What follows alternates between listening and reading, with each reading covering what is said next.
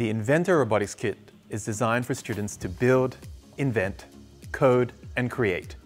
Skills for this tech-savvy world. Inside this kit, you will find the following pieces of equipment. 12 LEGO Spike Prime, which are the large yellow boxes. 12 Makey Makey kits, packed in pairs in these plastic cases. 12 microbits, again packed 2 per box. And 12 laptops with case and charger. Accompanying the kit are 2 multi-port chargers, which you can charge up to 10 USB devices at a time. Great for the LEGO Spike Prime hubs. The Spike Prime from LEGO Education is a modular robotics kit that you can build and code into a great variety of STEM projects, as it comes with 3 types of sensors and 2 types of motors, and 528 pieces that you can build. It goes beyond wheel-based projects that you can build into health, entrepreneurship, business, and all sorts of life hacks. It's great for stages 2 and up, but of course some of your stage 1s might be happy to learn with it as well. The Spike Prime robot sits between the introductory WeDo robot and the advanced EV3 robot from LEGO Education. It's a flexible learning tool that fits across the curriculum, especially in science and maths. It's easy to start as it comes with a great app by the same name, Spike Prime, which is available on all platforms, Windows, Chromebook, iPad, and more. The second piece of technology is the microbit. It's a very affordable, card-sized computer that can be easily programmed to create all sorts of gadgets and inventions.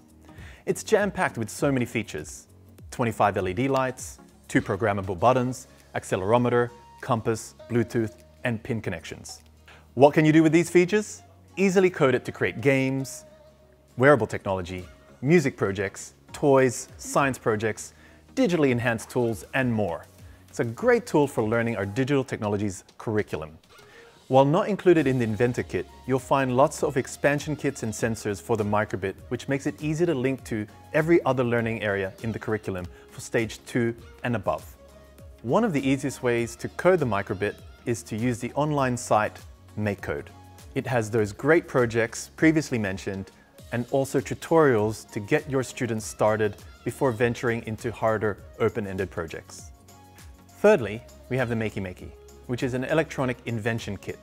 It allows you to take everyday objects and combine them with online coding platforms to create your own inventions, instruments, interactive installations, controllers, and more. It's great for learning to design, invent, and code. And it turns your fruits into instruments. You'll find that it looks like an old-school generic gamepad, designed to allow you to use the inputs like game controls. By connecting conductors, materials that pass electricity, such as fruit, Play-Doh, and fellow human beings, in case you don't have copper, silver, or gold, you can code your own games, instruments, simulations, and you're able to recreate the digital world into your physical world. We recommend you use Tinker to code the Makey Makey, as it's easy to use, free, and safe. Plus, we offer pro licenses for you to trial on our STEM.T4L learning library. Go there to find out more. To code and program the robots and technology, there are 12 laptops included in the Inventor Robotics Kit.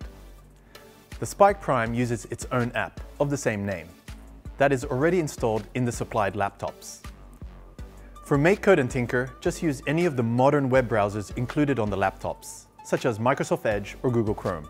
Of course, you can use any of your school's laptops or desktops for that. There's a lot of equipment to learn with. We recommend that you divide the equipment with several classes and learn from each other's experience. This video is part of a series of support videos all about the kit that you have borrowed. To find the other videos in this series, head to the Learning Library and visit the kit page for the equipment you've borrowed. You can also find the full list of support videos for all of our kit on the YouTube channel. You can also join us in the Yammer community.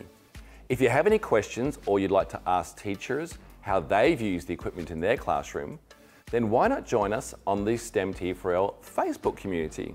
It's a closed group. You can ask teachers how they've used the equipment and also share the work samples that your students have created.